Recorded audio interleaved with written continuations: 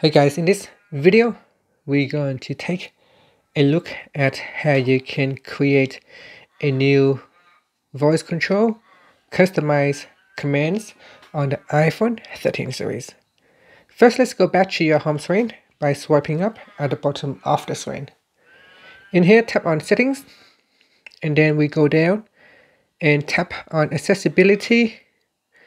Next, we go down and tap on voice control, and then tap on customize commands.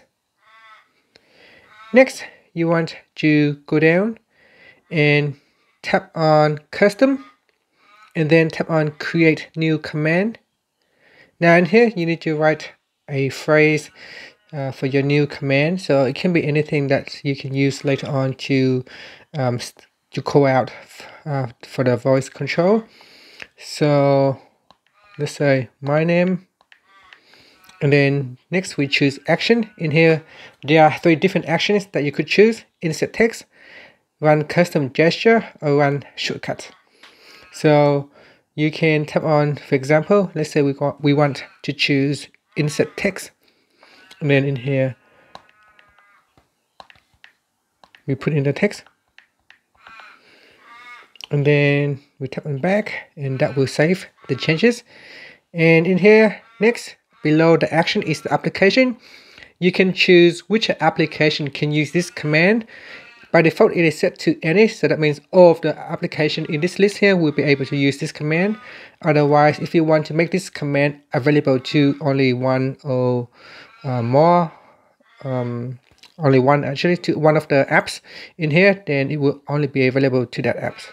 So at the moment I'm going to choose any, and then tap on back, and then tap on save, and then tap on back.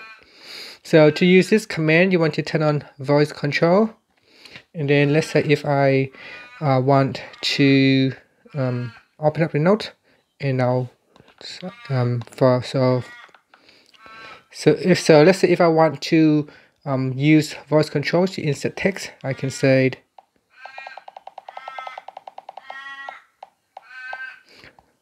my name,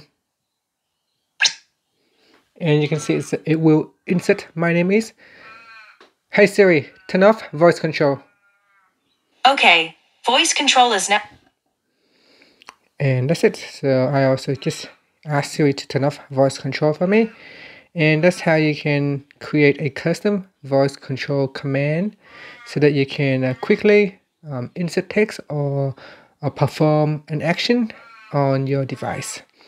And that's it. Thank you for watching this video. Please subscribe to my channel for more videos.